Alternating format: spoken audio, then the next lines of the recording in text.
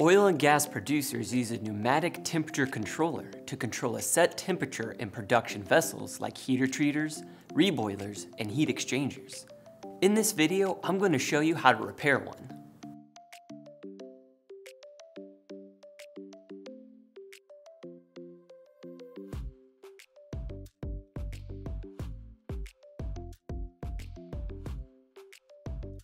This repair kit has all the pieces needed to repair a T12, high temperature thermostat, or the pilot guard. You'll have extra components depending on which product you're repairing. We'll be using a jig to secure the T12 in place without risking damage to the unit. If you don't have these supplies or won't be able to make a jig, carefully clamp the base of the T12 into your vise. The first thing you want to do is check to see if your probe is bent. If the exterior stainless steel tube gets bent and comes into contact with the bimetal inside, it can cause erratic temperature changes. There is no way to repair a bent probe, so if this is your issue, it's time to order a replacement. If it's not bent, move on to the repair. Tighten the jig in the vise and screw the T12 base on the jig. Loosen the seat assembly by turning the adjustment knob counterclockwise. Once you've unthreaded the seat assembly so that the top O-ring is exposed, pull up on the knob until it comes out. Remove the set screw by using a 3/32 hex key to remove the seat from the knob. Use a pick to remove and discard the O-rings from the seat.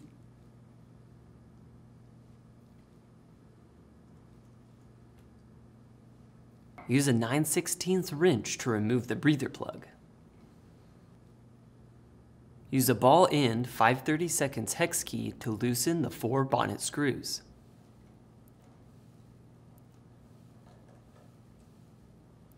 Remove the bonnet. Use a 9/16 wrench to loosen the lower seat. If the seat and housing come out together, use pliers or channel locks and a 9/16 wrench to loosen the seat from the housing. Then discard the pilot plug, seat, O-ring, and spring. Keep the housing. Remove and discard the diaphragm and 2 diaphragm plates. If the seat separates from the housing, discard the pilot plug, seat, O-ring, and spring. Keep the housing. Use pliers or channel locks to remove the housing from the base.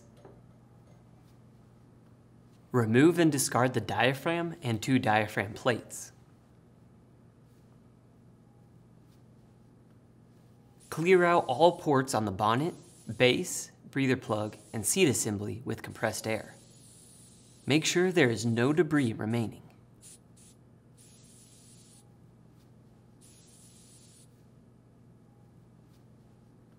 Check the concentricity between the low expansion rod hole and the base. If the low expansion rod is not centered, tap or push the rod gently with your hand until you find concentricity.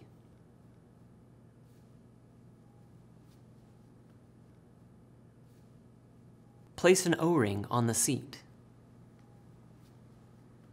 Then insert the pilot plug into the seat, small ball down.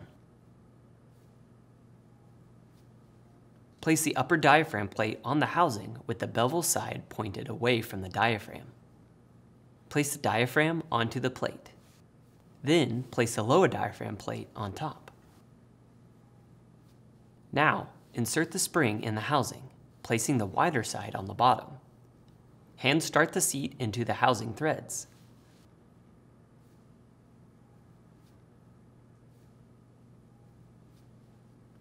Hold the housing with channel locks and tighten the seat into the housing. Now put the assembly into the low expansion rod and hand tighten. Don't over tighten, as this is likely to cause performance issues. Place the bonnet on top of the base, turn so that the uppermost port is aligned with the connection port on the base. Insert the bolts and tighten with the 5/32 hex key.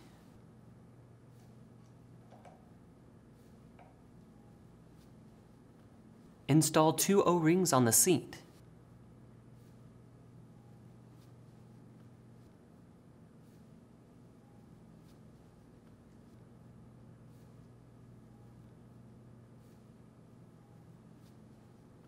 Insert the seat into the bonnet, threads down, using light pressure and a rotating motion. Place the adjustment knob onto the seat and use a 3/32 hex key to thread in the set screw.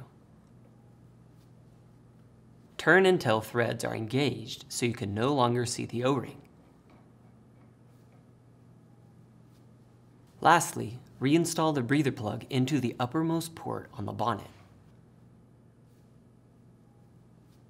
Install a readable pressure gauge for 30 psi in the outlet connection of the base assembly.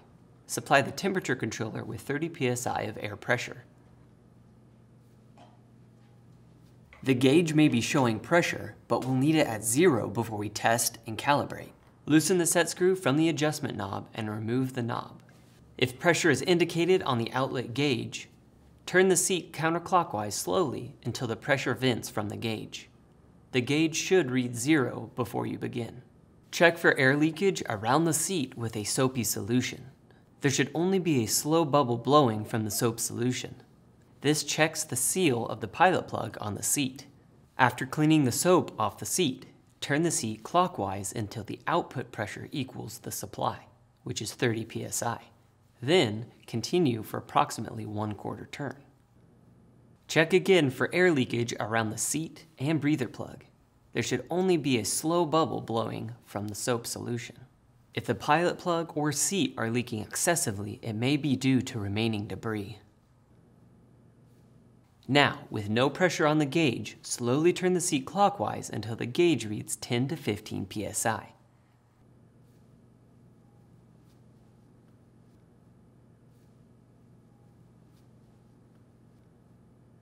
The sensing tube on the controller should be sensing atmospheric temperature. Install the adjustment knob on the seat with the indicator at atmospheric temperature. The knob should be pushed on just far enough to be able to tighten the set screw. Be careful not to turn the seat. The T12 is rated to 400 degrees Fahrenheit. This is the maximum set point you'll ever control. After adjusting to 400 degrees Fahrenheit, loosen the set screw and push the adjustment knob all the way down. Then tighten the set screw back. The adjustment knob can now be moved to any desired temperature setting below the maximum set point. It cannot be adjusted any higher. For installation in the field, use the same procedure, but rather than using a pressure gauge, observe the burner valve as it opens and closes.